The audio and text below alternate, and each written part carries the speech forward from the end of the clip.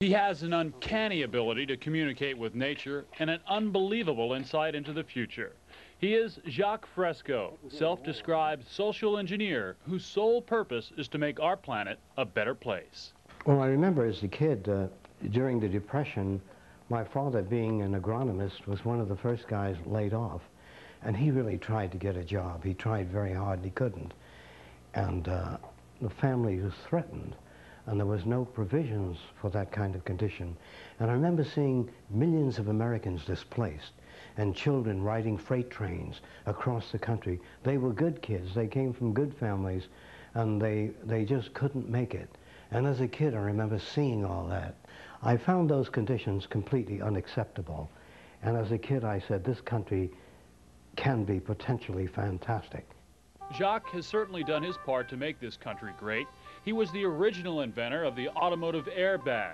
He's designed transportation systems that run on electromagnetics, which would not only eliminate automotive pollution, but save thousands of lives each year. He's designed entire cities of the future that would exist in perfect harmony with a sensitive environment. But what makes Jacque so extraordinary is his ability not just to dream, but to achieve. Longtime associate Roxanne Meadows. Well, there's a lot of people that talk about the future in flowery words and describe what the future should be like and what it shouldn't be like. But Jacque's really the only person I've ever met who can actually build these things. He's not just a literary person. He can technically build all these things that he talks about. It is neither communistic nor socialistic nor free enterprise. No system remains static. The kings, most of them are gone, and newer systems are coming in.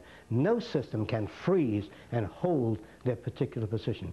We are moving into a system, and I call it Project Americana, in which we deal with the rest of the world without military systems. Some may consider Jacque Fresco a dreamer, and perhaps to some degree he is. But as Henry Ford once said, where would we be without the dreamers?